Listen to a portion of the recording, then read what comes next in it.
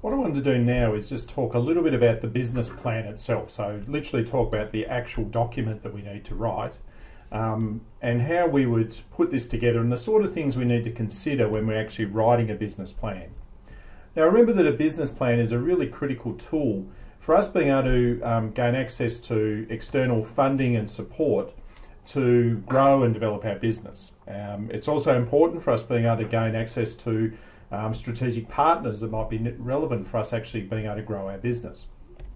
And so having an effective business plan, having a plan that really provides a clear, concise picture of the operating landscape around the organisation is a really important document for the organisation to have. And so I just want to say a few words about the actual business plan itself. The business plan is a written document that we use to describe what it is that we're trying to achieve as an organisation. So it has certainly very important functional uses in terms of containing data relevant to the strategy and direction of the organisation, but it also has really important symbolic benefits. And when I talk about symbolic benefits, what I'm saying here is that the symbolism attached with having this means that we're seen as being a serious business venture, that we've put pen to paper and it's no longer just an idea, it's something that we're actually trying to do as an organisation. So the business plan is a really important document for us to put together so that we're able to go out and talk effectively to external and internal stakeholder groups. And the business plan is important because it integrates all of our functional plans. So the business plan will integrate our financial plans, our marketing plans, our staffing and operational plans. And so there's got to be a high degree of consistency and interaction between this document and those other plans of action that we have as a business. The business plan is critical because it really provides us with an overview of what our long and short-term decision making is going to look like.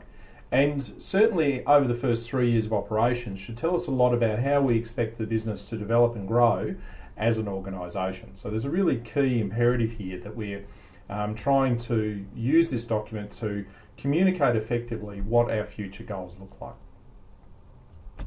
And as I mentioned before, this document is a document that we're going to share with other people. It's not for us to just write and to stick in the bottom drawer somewhere and never come back and look at again. It's actually a live document that we'll be using when we go out and talk to people, to stakeholders of the organisation.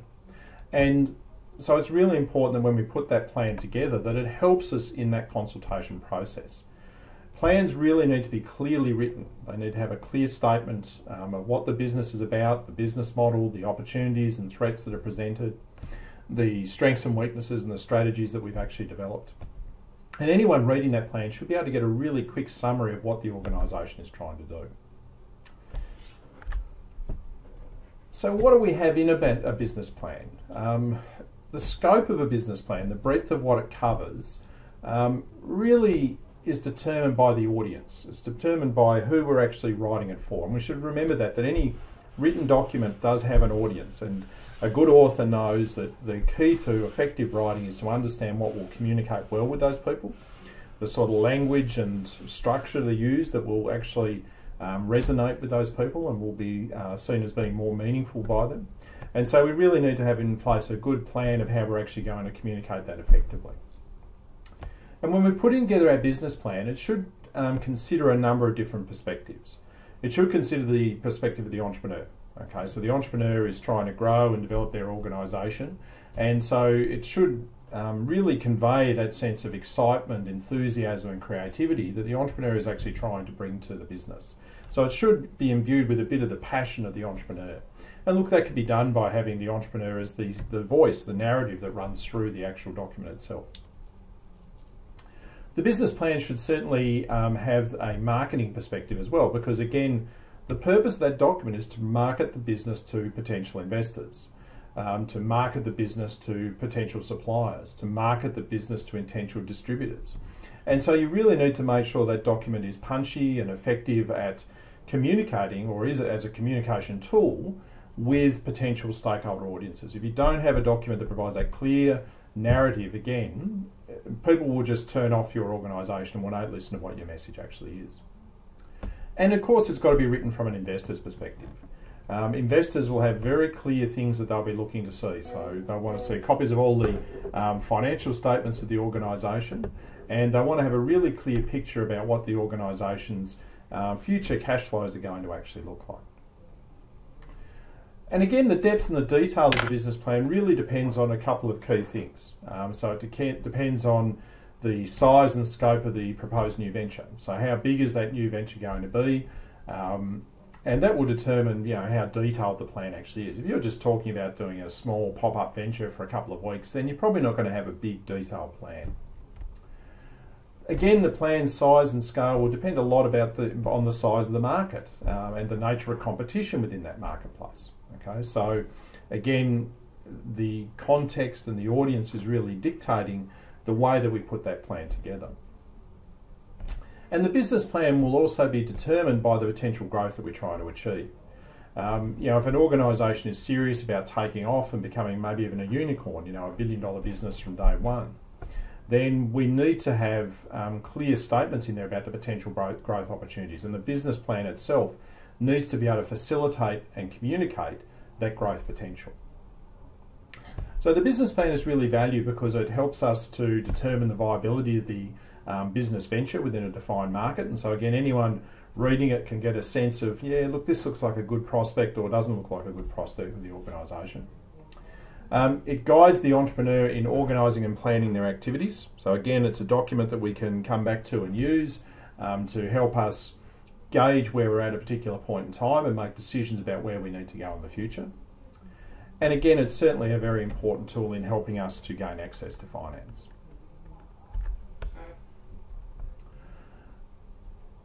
So how do potential lenders and investors evaluate the business plan? When they're looking at a plan, they're looking for a few key things.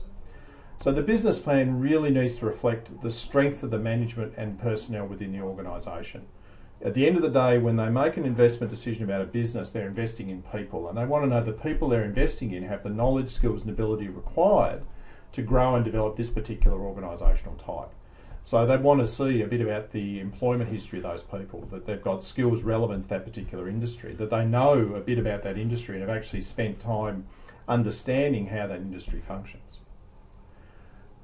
The business plan would need to have a really good outline of what the products are, okay, what is it we're trying to sell, the services we provide, and also to a degree the business model, the way that we're going to create and capture value with the customer.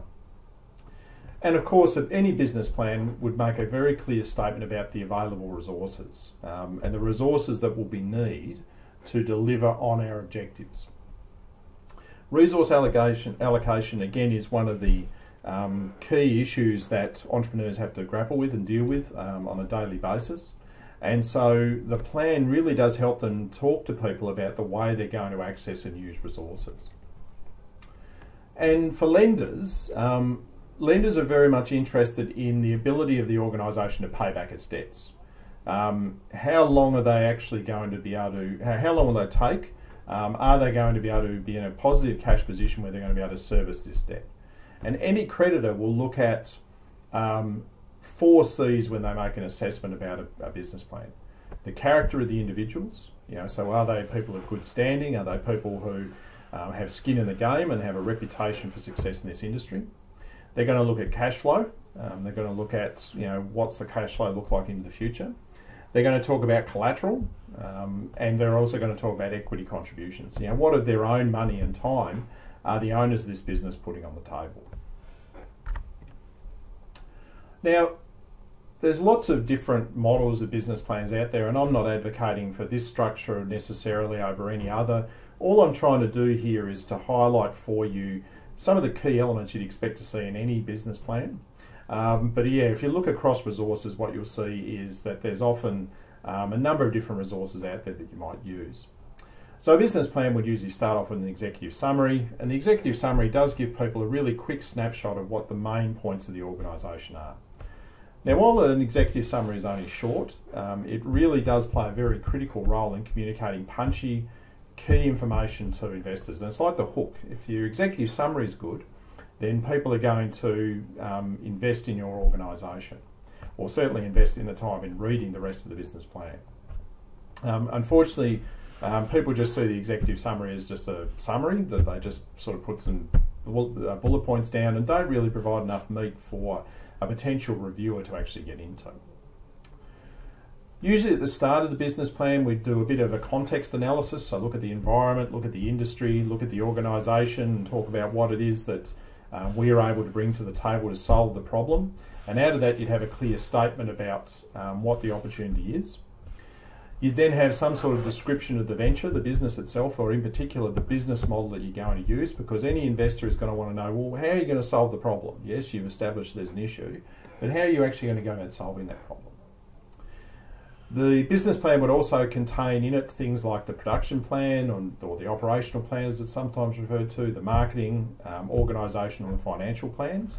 So these sub-plans are designed to give the reader a bit of an overview about what are the marketing strategies we're going to use and how will the business be organised and what do our resources look like. What's our production process and how are we going to manage the production process, and overall what do our financials look like as a business.